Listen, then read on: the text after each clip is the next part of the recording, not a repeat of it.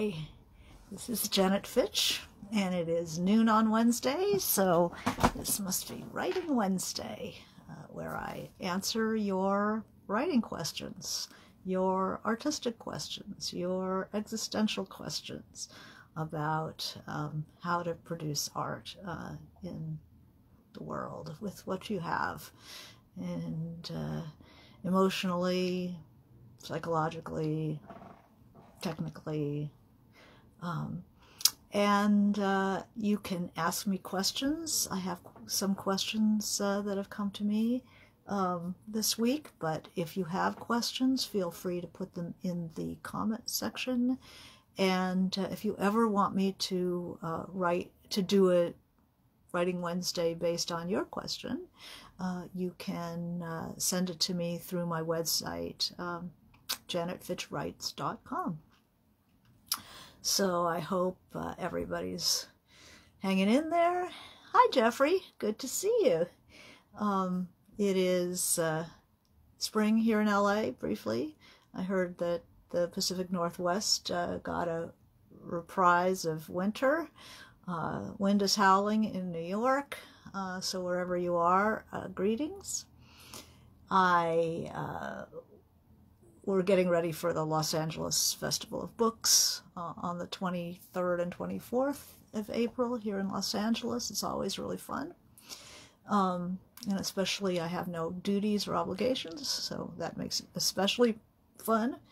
And I have a class coming up. I've been talking recently a lot about point of view, and I've been thinking a lot about point of view. And I think that it was time for me to actually systematically go through point of view. And let's see how it works. Point of view is something that people choose often without really thinking it through.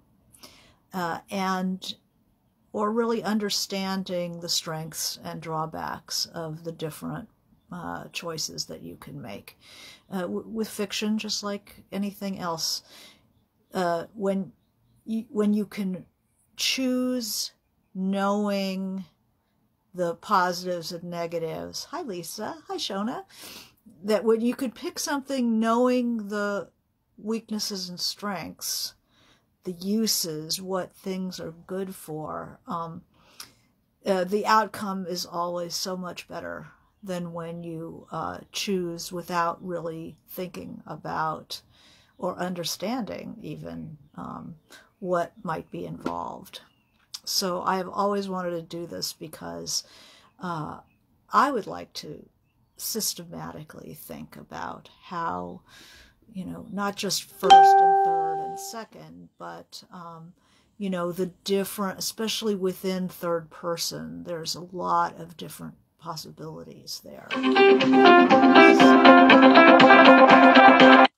aren't necessarily contemplated before a writer makes a big decision like how they're going to tell their story. So that class is set for May 13th, 14th, and 15th through the Community of Writers. And if you go to my page, or you go to Community of Writers, it's right on their opening page, so communityofwriters.org. And it will be really fun. And a lot of people have asked me questions over the years about the authorial omniscient, which I think bears some scrutiny instead of just making some superficial assumptions about it, and talking about narrative voice, which is something that we don't really explore as deeply as we should as writers. So anyway, check that out. There's an early bird discount, so to the end of the month, so that'll be available to you as well. So hi, Kama. Hi. So we do have questions. So Jeffrey, ask me the question that you wanted to know again. I believe I answered it last week, but I think that just tell me what you ask again, and you shall be Was that the question about the, yeah, if you could restate it. I think that was the question about Marina M., but if you could restate it, then I can restate it.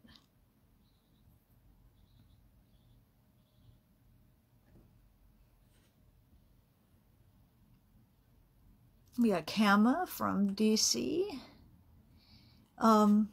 So anyway, I am, okay. The first question I got from a random source, one of my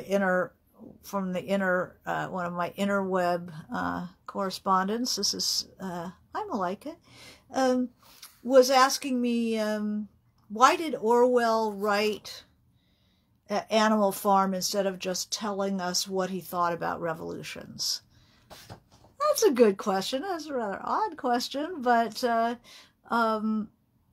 why would somebody write fiction about a situation versus writing an essay in which they just lay out what they think?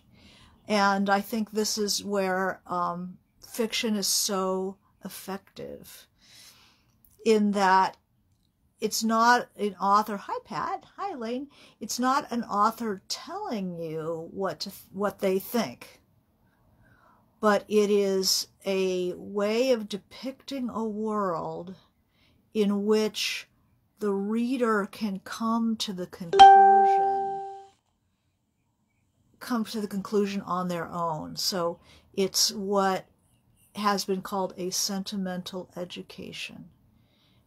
Sentimental not being like, oh, kittens, but the sentiments, the emotions, the kind of the moral sense. Hi, Janine. So I think that it is much more effective to have someone living through a situation and coming to conclusions themselves than it is to tell them, this is what you should think, this is what I think, this.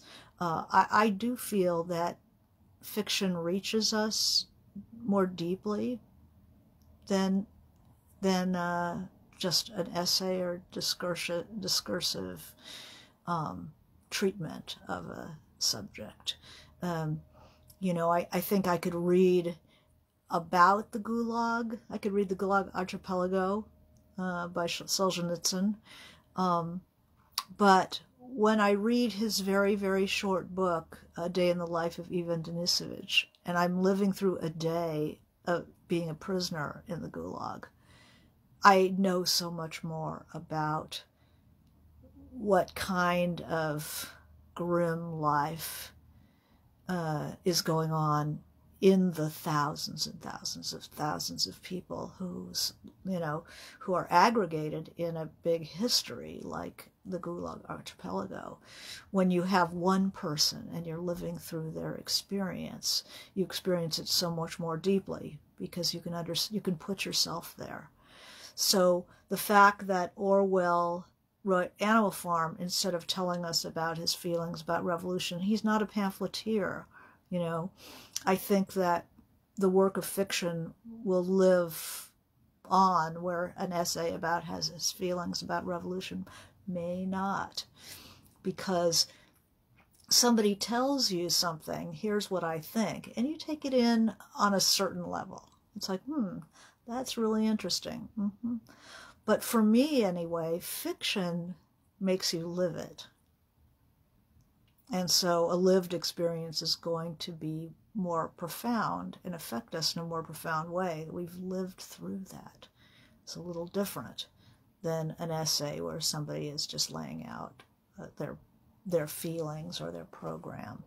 So let's see if Jeffrey has put in his question yet.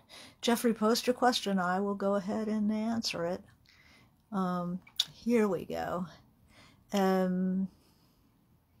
So he had a question 2 weeks ago that about that I wasn't able to get to. I thought I did get to this. How do you think Marina would react to what is going on in Russia and the Ukraine in modern times? What would her thoughts be, and who whose side would she be on?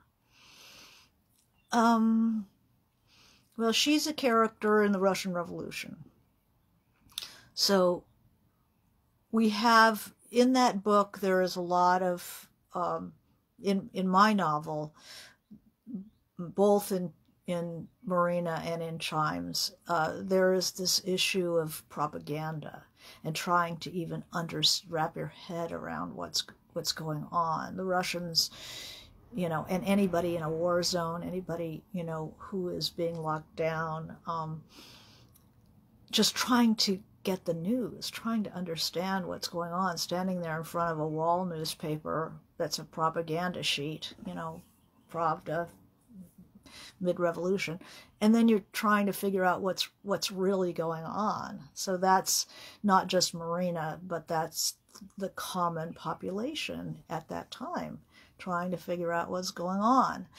And I think that's going on now. I think the average Russian is trying to understand, now everything is shut down, trying to even get the news. And then there are people who just believe what they're reading. I think Marina is an idealist, and I think that she would never be a pro-Putinist.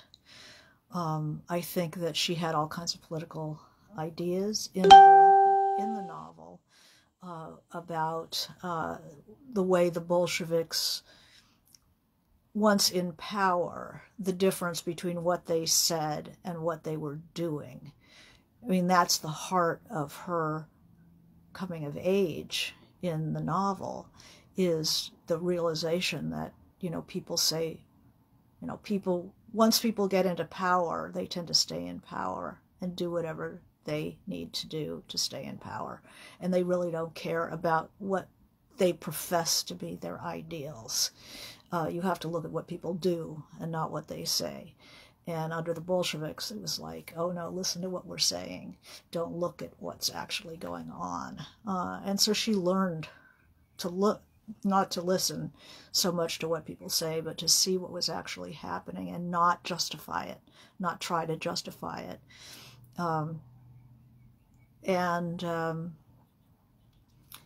You know, a champion for the weak, you know, rather than a glorification of strength. So I think that if she was in Russia now, she would really be struggling to somehow have an impact. She'd been imprisoned by the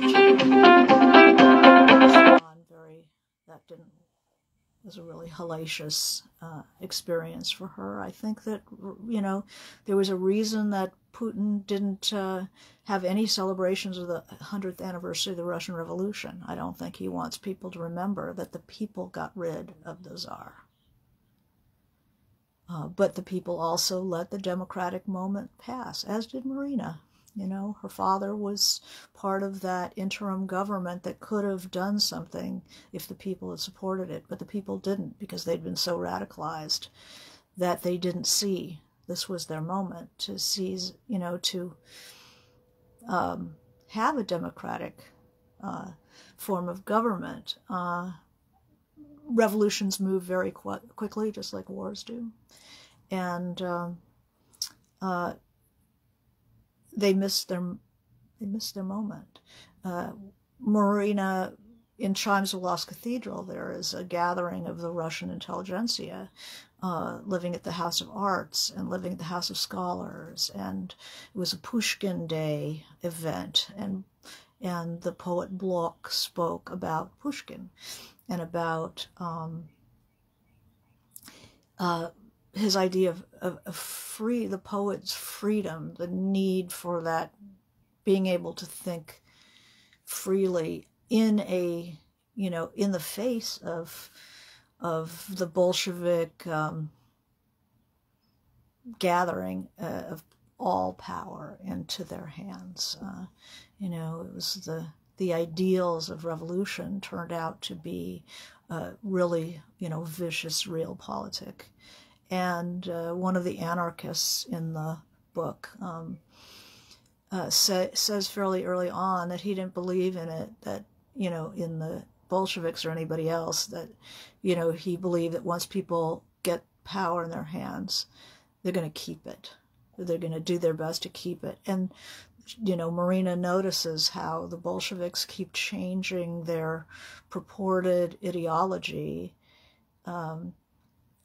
to suit what they wanted to stay in power. Oh, forget what I said 2 weeks ago. You know, now this is what we're saying. And you know, if you don't stay on the bus, if you don't follow the zigzags, you know, then you're going to fall off the bus.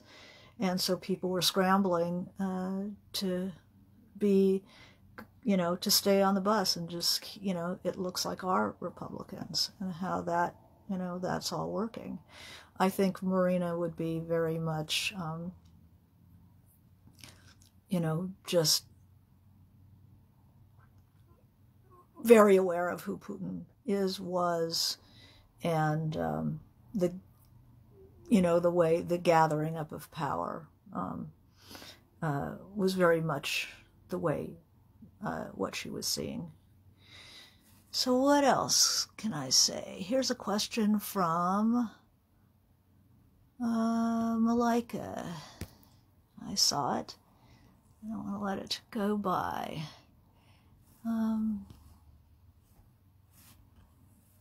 want to know if you will cover revising and editing for point of view in your upcoming workshop.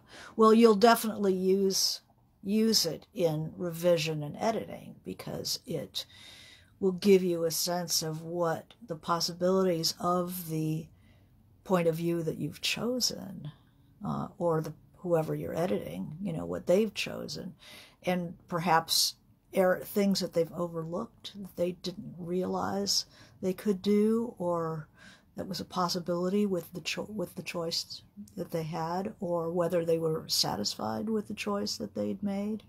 So, you know, it'll all be integrated, as revision and editing are part of writing. You know, they're part of it. So I don't separate the two. So Llewellyn has a question. Let's see what you got here. What do publishers consider valuable writing? Vivid, you know, where I think, you know, as vivid and beautiful and propulsive as they can find. You know, I think those are kind of the three axes that a publisher is always looking for. Is it compulsive? You know, is it propulsive? Do you know, you can't just put it down anywhere, you want to keep reading. Is it beautiful? Is it really so well written that the reader kind of gasps? You know, how well things are described, how vivid and luscious is it, how real, you know. So the beauty of the writing, how vivid is it, and looking for propulsiveness, just not necessarily, you know, car chases and all that kind of stuff, but just like I'm reading this, I just reviewed this book on my Goodreads page, which anybody know, I'm completely addicted to Goodreads, and this is The Baudelaire Factor by Lisa Robertson, and she does not do anything conventional in this book, but it is so blisteringly intelligent and beautiful that you just can't stop reading. It's one surprise after another, one quotable line after another. It's just a pow in the face. Hi, Jill. So that's yeah. So I highly recommend that, and I just think that what publishers are looking for is great writing, and it doesn't have to be the story that moves, but there's something about the book that is really compelling. And it could be the voice, it could be the perspectives, it could be the world that you're creating. It's something that is really exciting about it and keeps the reader engaged. Let's see, what else? You got any other questions here?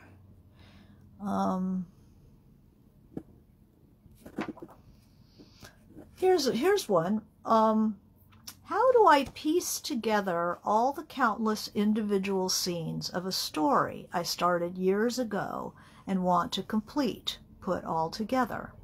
I have a storyline-ish, but not sure how to tie it together. It does not follow a standard plot outline idea.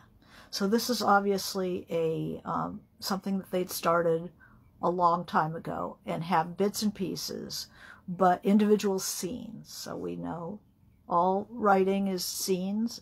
Not all of them. This is not. This has some scenes, but it's mostly sensibility. But this person has scenes. So when I wrote White Oleander, I was kind of intimidated by the idea of writing about a girl moving through foster care and this crazy mother, and it all seemed very intimidating. So what I told myself I would do is I would write anywhere I could see a scene vividly. From anywhere in the book. I wouldn't have to know like where it came in. But anywhere I could just see something very clearly, I would write that and throw it in a box. And then if I could see another scene, I would write that scene, throw it in a box. And eventually the box filled up.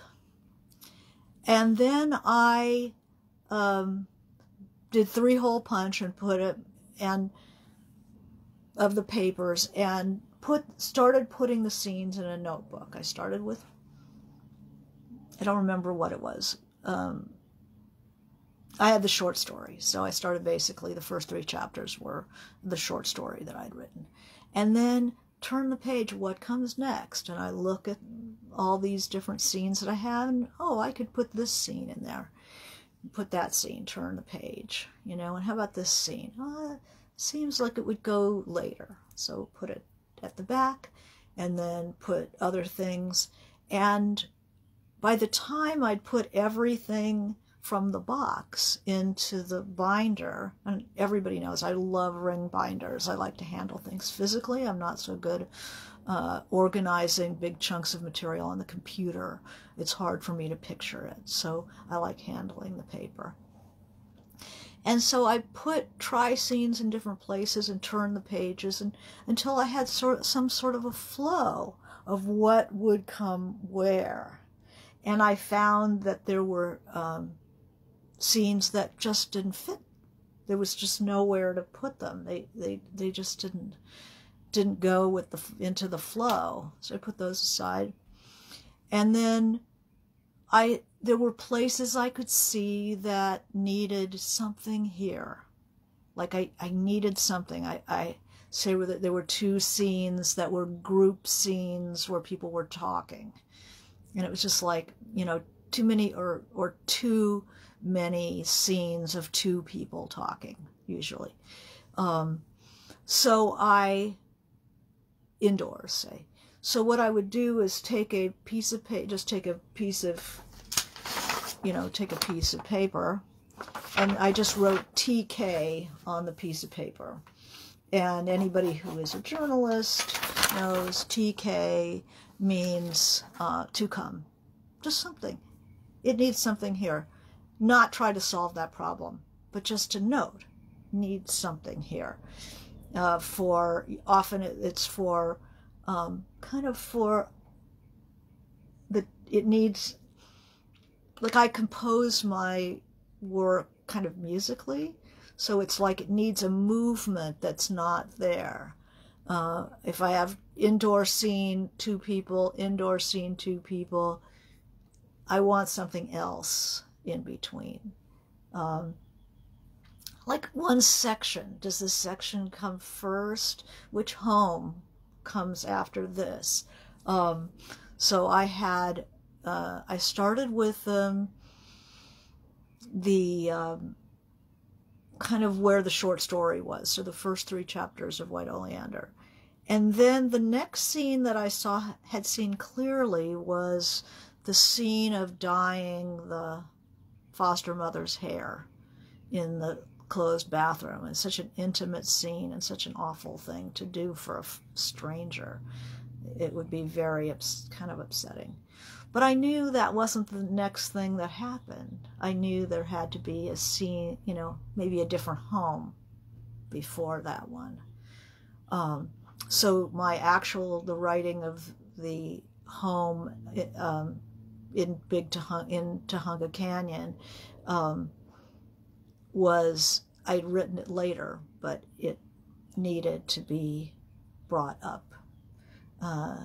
And the other home was going to be pushed back. So you build it the way you would build a playlist, a set list if you were a DJ, you know, and you've ever done live radio where you haven't planned out what you're going to do. You just put something on and then you think, what comes after that? Oh, okay, oh, I know, you know, Iggy Pop, Skull Ring, and then what comes after Skull Ring? What would fit there? And you're looking through the music library while the song is playing, and you find the next thing, and it could be from rhythm, it could be instrumentation, it could be mood, but you kind of find a flow, and that's what you're looking for if you put things together in this way. So that's the way I've done it. You lose a lot.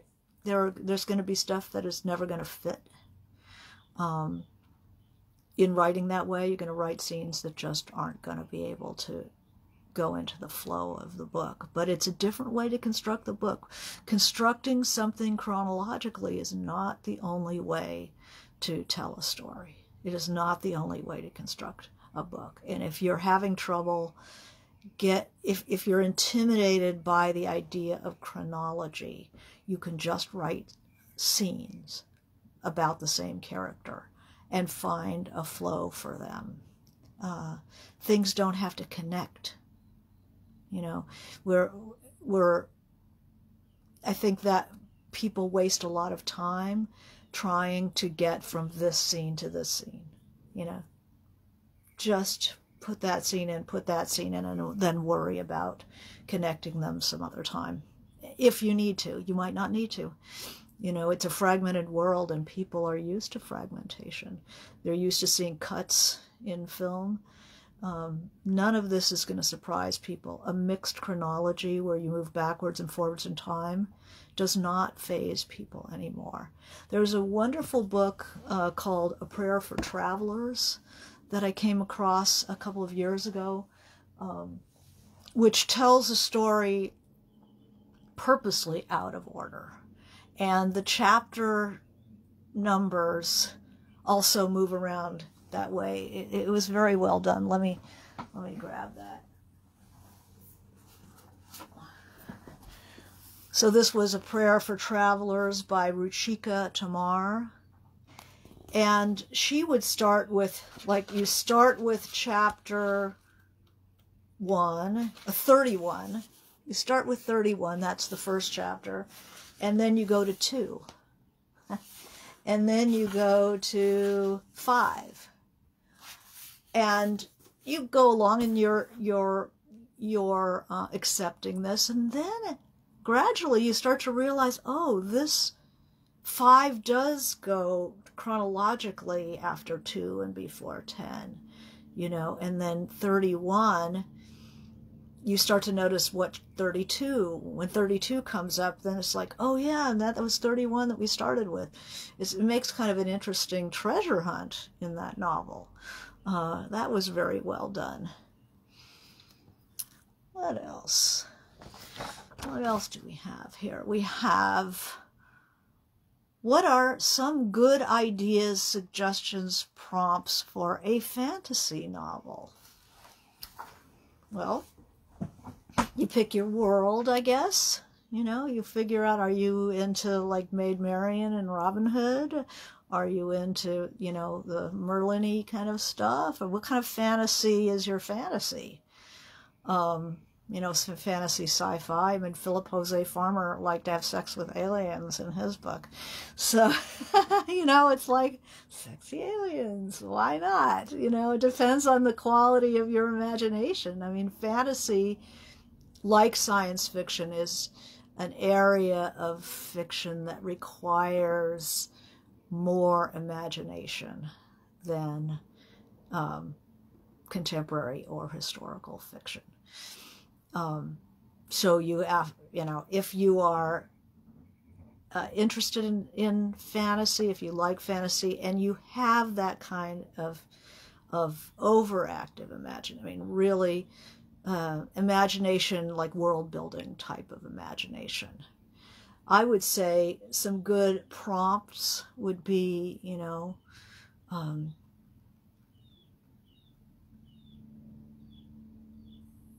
how do plants grow in a world with two suns?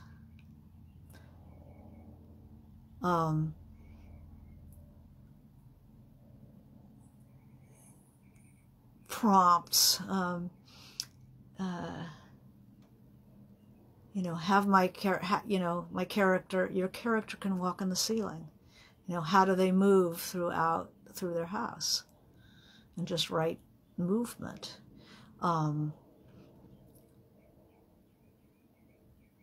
Is there a secret? Fantasy novels, there's in Nine Princes in Amber, Zelazny. I was a big Zelazny fan. There is a pattern in the center of this world, in a castle, in the center of the castle, called Amber. And there's a pattern. There's 9 brothers and sisters, and they can walk the pattern and go anywhere in this world. So that's like having a labyrinth in a cathedral, right? On the floor that you walk and have a meditation. So is there some sort of central mystery or central power point in your fantasy novel or fantasy story? You could pick a color, that would become emblematic of what is purple emblematic of in your world. That kind of thing. So those are a couple of prompts, and anybody who has a good prompt for a fantasy or sci-fi novel, feel free to. Oh, Kama thought that my foster kid world in White Oleander was well done. Thank you. I'm glad. I appreciated that. Fantasy novel. My good suggestion for fantasy and sci-fi, is that the more fantastic or unlike our world, your world is, the world you're building is, the more you have to make it sensually real. The more sounds, sights, smells, colors, levels of landscape, things that are close, things that are far away, the use of sound, the more real it has to be so that we can really walk in and see that world. That's a suggestion for you.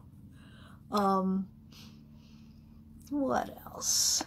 Here's a question. How do you write a tyrannical madman, or woman, let's say,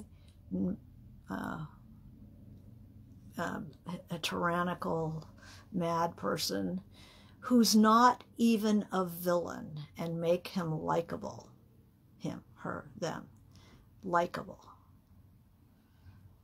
Well, tyrant is already pejorative. It's already a negative trait. A tyrant. I mean, that's pretty, it's hard to imagine a tyrant who is not a villain. Although no one is a villain to themselves. No one is a tyrant to themselves. They feel that they're a strong man. They feel that they're that they're a focus of history, that they're an that they're acting out for history. No one is a tyrant to themselves. So if you want to make a tyrant who to not be a villain, then you should make him first person. Because everything he'll do will be totally justified. But he'll still be a villain. Because the reader is not stupid, The reader will see what they're doing, and they've just killed 40 people, and, there are thousands of people. They've just invaded their neighbor's country. How do you have a tyrant who is not a villain, who is likable? Someone who is only a tyrant in their mind, who has absolutely no power whatsoever. A tyrant who is in an assisted care home, maybe, would be a way to go. No power, and they can remember their actions, and yet they've got to go and eat their pureed food. That's an idea.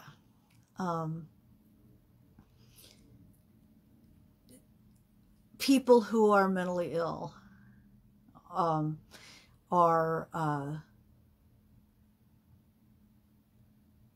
can have, really, that can be a very terrifying place. So somebody like that who's in the bardo, or somebody like that who is being beset by monsters, would make them a little bit more an object of pity,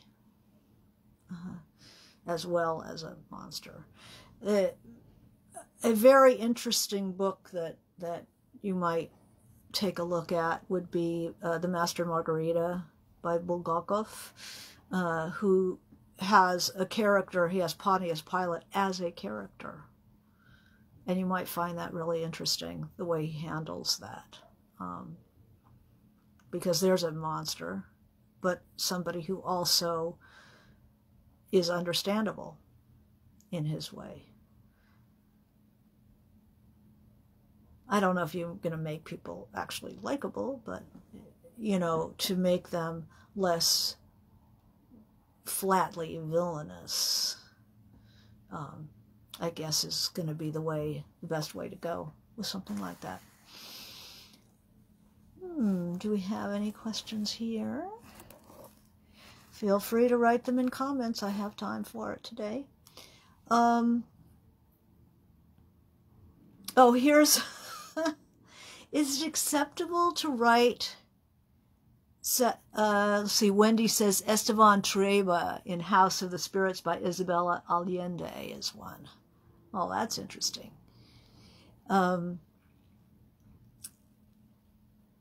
Is it acceptable to write several stories about the same character? Like two totally different stories, like one where they're a detective and another where they're a doctor or whatever. Well, that's a suggestion for my fantasy novel writer or sci-fi novel writer. To have the same character, it's almost like reincarnation. And coming into your life, and now I'm a doctor, and now I'm a race car driver, and now I'm a nursery school teacher. That's really interesting. There is a really interesting novel by Michael Cunningham called Specimen Days. Orlando, Lisa says. There's a novel by Michael Cunningham called Specimen Days, which is like 3 novellas done each in a genre. So one was a Western, one was a romance, and one was sci-fi. And they were 3 characters, but in each story, they're the same people. But now they're in a Western, and now they're in a romance, and now they're in a sci-fi. And one is past, one is present, one is future. And that was I think that worked with this idea of taking the same characters but putting them in different moods or modes. I can think of, there's Orlando. That's interesting. There is a man and a woman. There is, something else just flitted across my brain like a beautiful blue butterfly and took off. It'll come to mind again.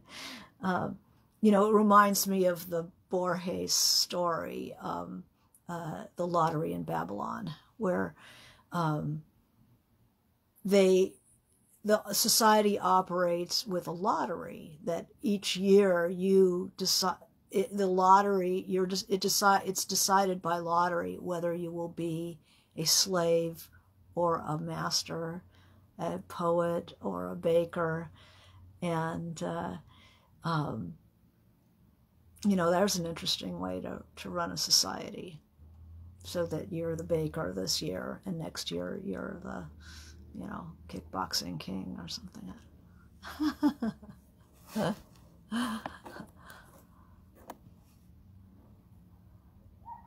So Malika says, what do you suggest to students when they struggle with endings?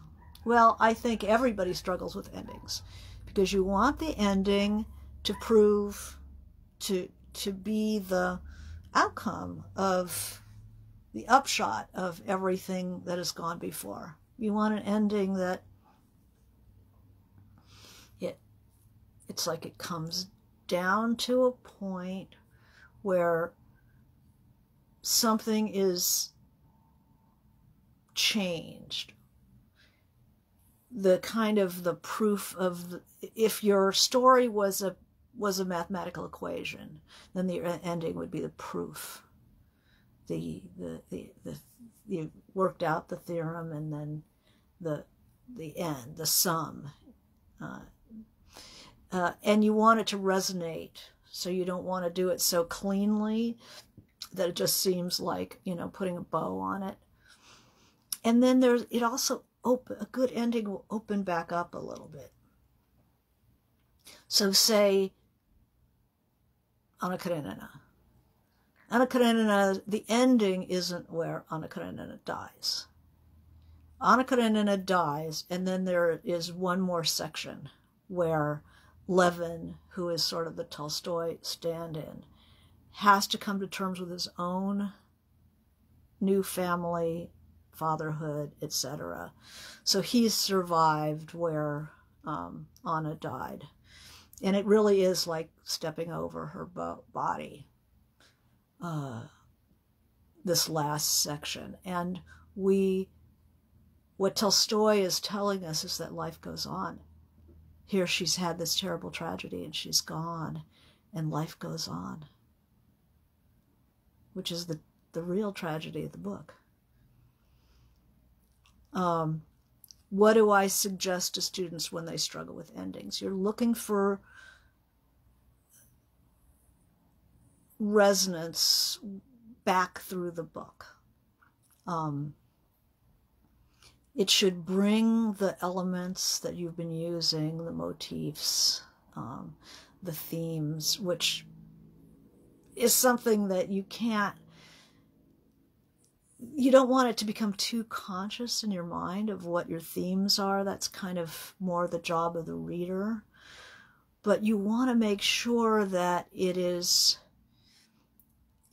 solved the problem of the book in terms of the problems that you've raised and the issues you've raised and the points that you've raised, and not come and solved and ended a different book, almost, or hurried it. And if a person really liked the book, they always complain that it ends too fast. I'm just warning you. It shouldn't be out of left field. You'd say, a student working on story endings are different than novel endings.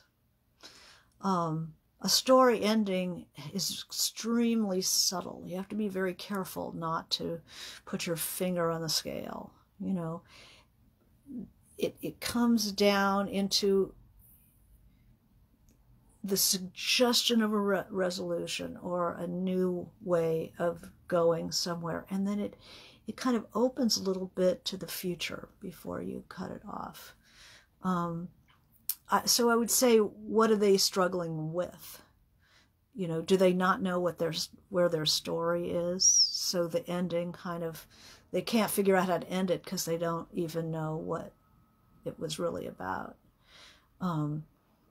It's usually not about the plot, unless you're writing kind of potboilers.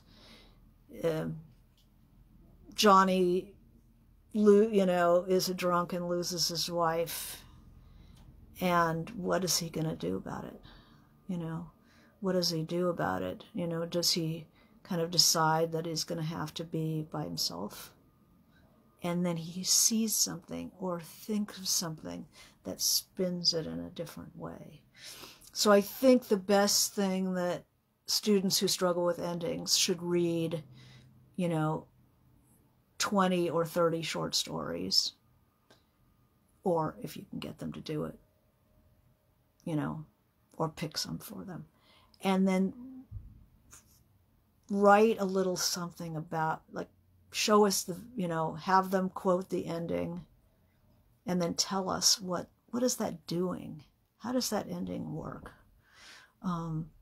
Very valuable to start looking at other stories and noticing how they work, so that when it's time for them to end their story, you could say, God, you know, remember Lady with a Lapdog? This sort of reminds me of that. The better read they are, the more of a language you'll have in common to be able to point out resonances with other kinds of stories.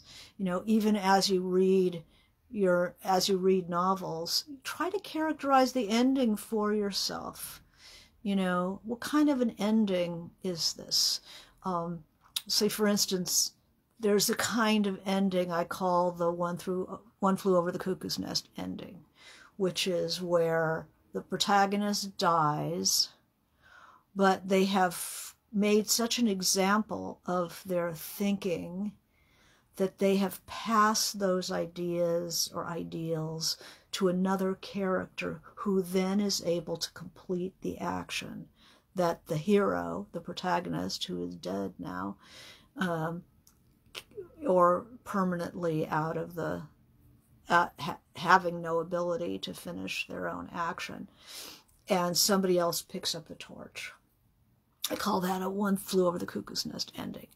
And so if you start to look at how different stories end, be they novels, be they short stories, and then see if you can characterize in language what they are doing. I have a section in my notebook, one of my notebooks, that has like 40, the last paragraph of maybe 30 short stories, to remind me of the ones that I thought were super effective and how exactly does that end.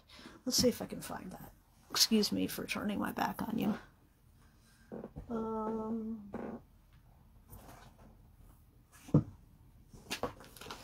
Let's see. You see, I love ring binders. Let's see if I can find that for you. Endings. This looks like it would be in here.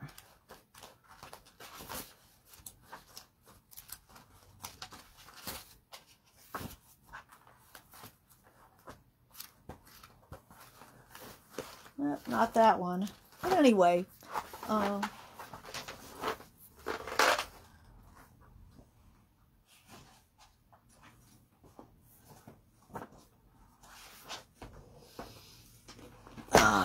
I've got them, but I've got them in various notebooks. Let's see if I can find the ones with all the different endings.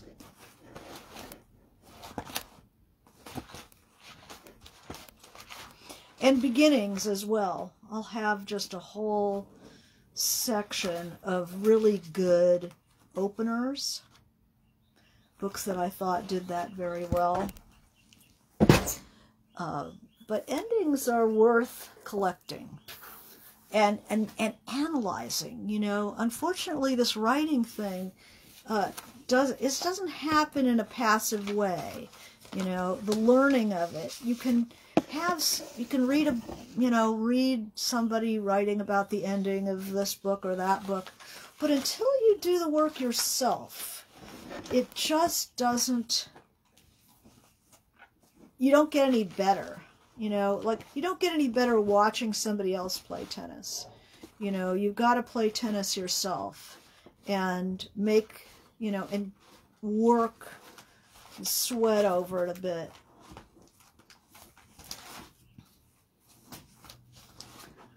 Let's see. Yeah, it's in this one somewhere. But there's got to be endings that you finish the story and you go, what? And then you have to go back and go, how in the world did they get that? And then you see how it kind of lifts. You get a look at something and then it opens the future. There are some wonderful examples of this in George Saunders' A Swim in the Pond in the Rain, where he takes 7 major Russian short stories and analyzes them moment by moment, piece by piece, and does talk about the endings. And it should inspire you or give you example of a way to read that is available to all of us, if we're willing to slow down and notice how it's working. You know, we learn from reading. I know that there's a huge section in one of these of the but it's not jumping out at me. Oh, my apologies.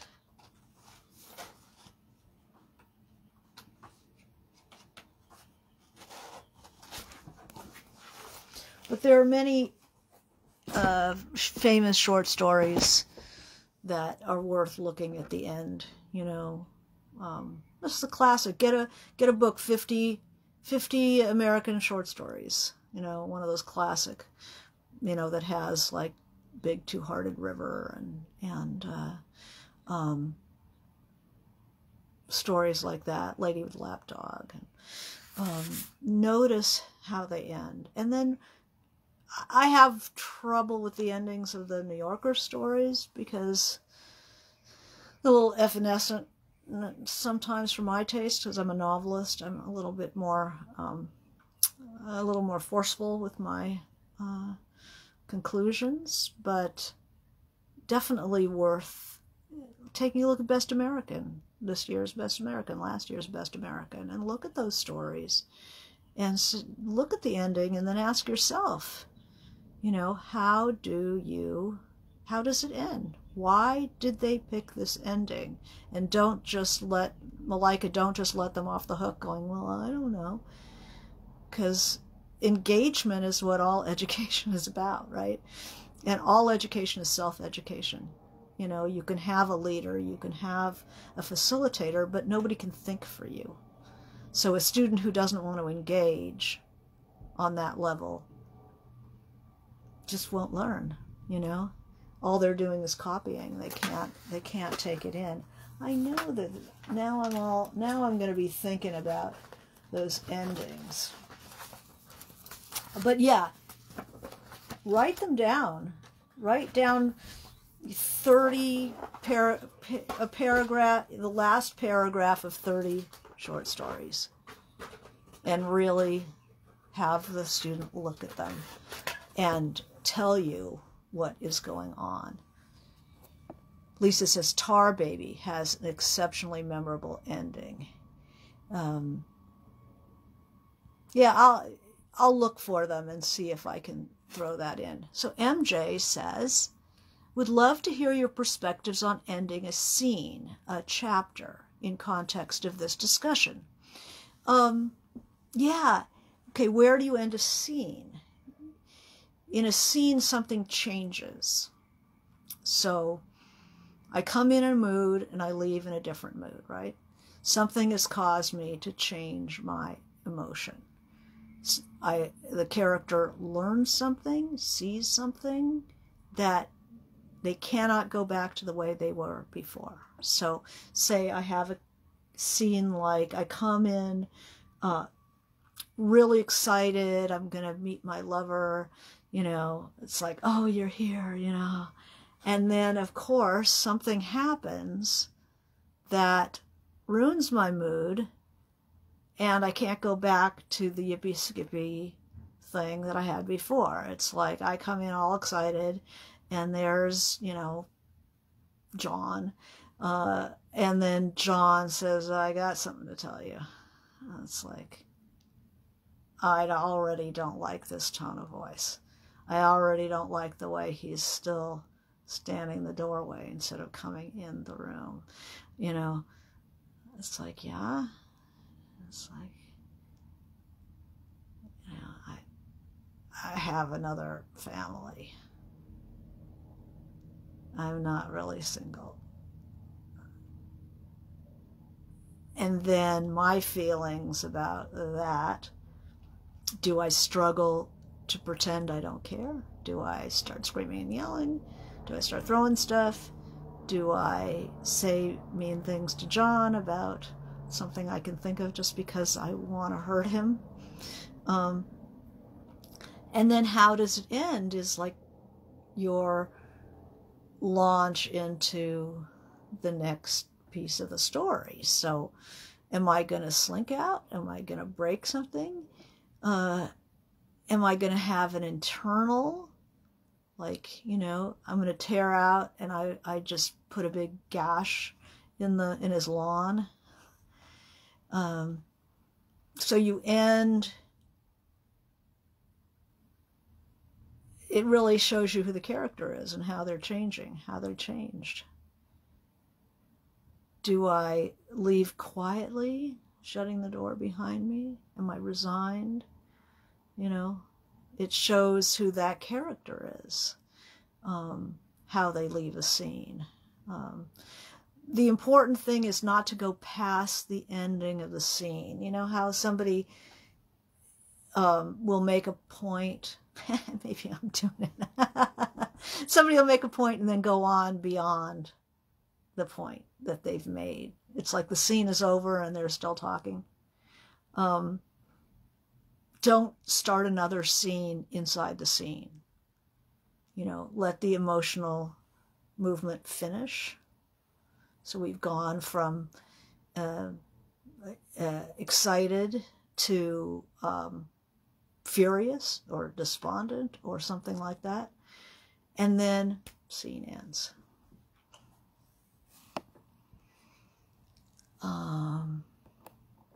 So Lisa says, you started to describe how short story endings and novel endings were different. If a short story ending is extremely subtle, what would you say about novel endings? Novel endings, I feel them kind of viscerally. So I would say a novel ending is like ringing the big gong.